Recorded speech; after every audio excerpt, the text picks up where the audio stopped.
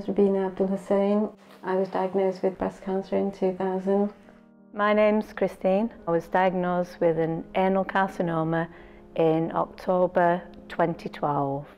My name is Jean and I was diagnosed in September 1992 with breast cancer. So it's 23 years that I've been dealing with breast cancer.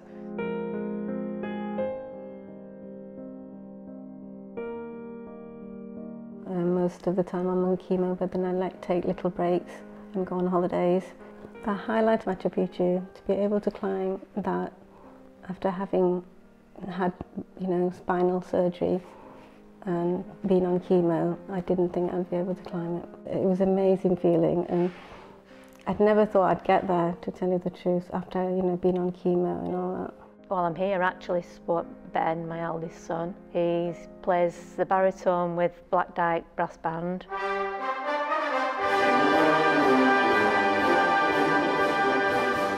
I am cancer-free, but still struggling with the side effects, the radiotherapy burning really, because the scar tissue now is what's causing me the pain and discomfort that I'm going through now and have been for the last 2 years.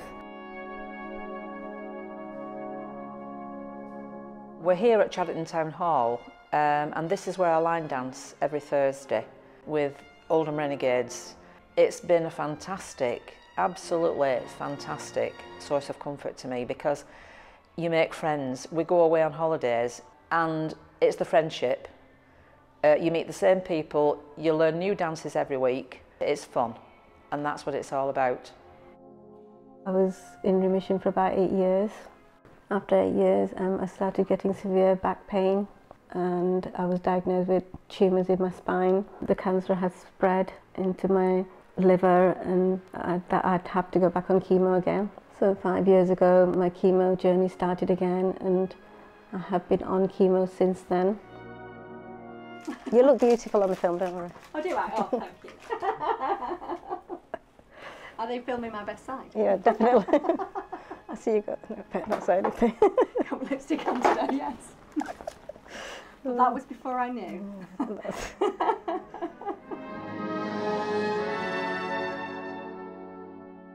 They said that it was going to be an ongoing thing, that I would take tamoxifen for at least 5 years and then they would reconsider.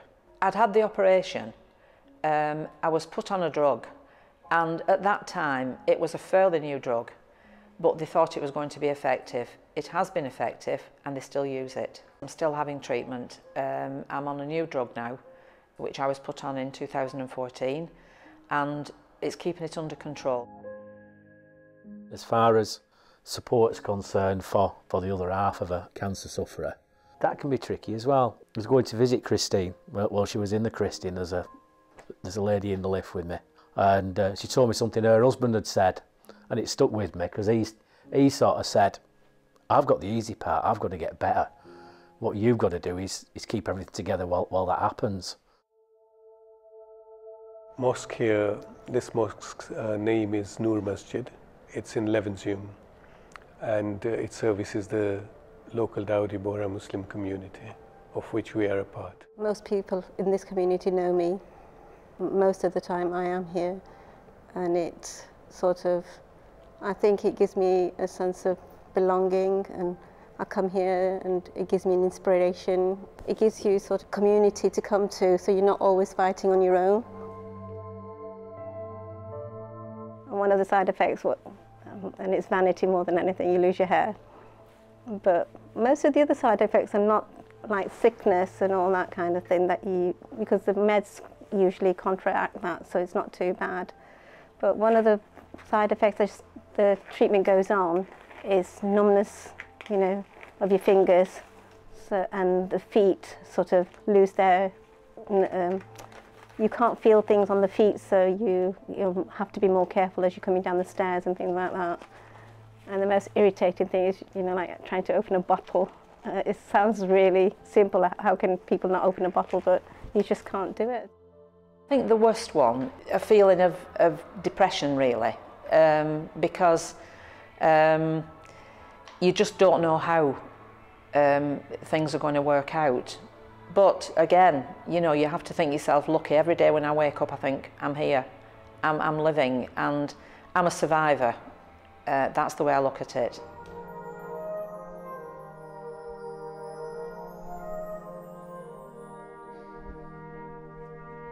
So palliative care is a specialty that helps support people through their cancer treatment and also beyond their cancer treatment. The focus of palliative care is actually to help with patients who have problems with pain or problems with difficult symptoms, and also practical support and advice. So it's a whole range of patients who are seen in our pain and symptom control clinic. Many patients are undergoing active cancer treatment, and many patients have finished their cancer treatment and we're supporting them. The alternative therapies, which I'm trying at the moment, acupuncture is one of the things that I'm trying at the moment, and I'm going to be having hypnotherapy also to try and block the sensations that I'm going through with the pain. Acupuncture is often cumulative in how it works for long-term type things, as it's releasing different chemistries from the body, and that's a really positive thing for a lot of the patients. We get a lot of feedback. It's very good for fatigue. We did a study on that. It's very good for, it would seem that people respond really well for nausea. So it's about feedback for you and me, isn't it, really? It is.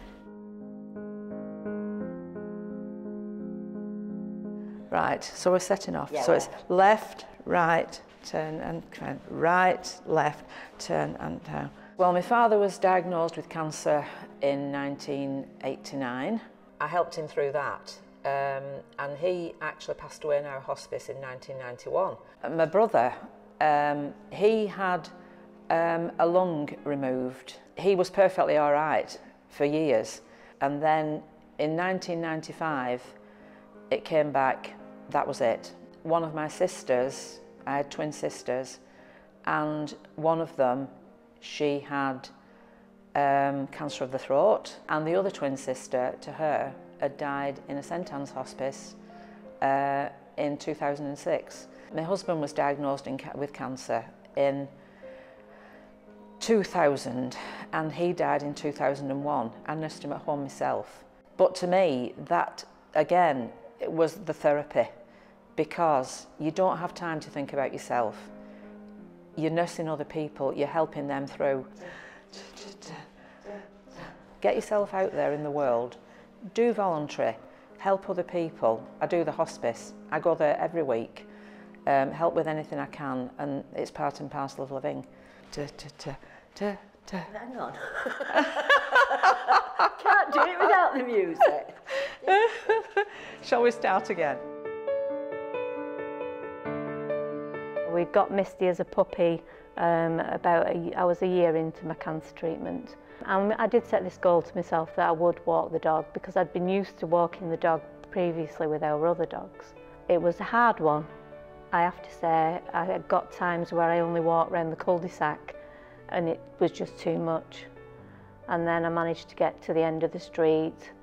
Next time we'll go just that bit further and tick that one off the list. And then I did manage to get onto the moor walk, and it was so beautiful to see the scenery again and have the wind in your face, and you forget while you're going through treatment and you're stuck in your four walls of home or hospital or wherever. You do forget that those sceneries are out there.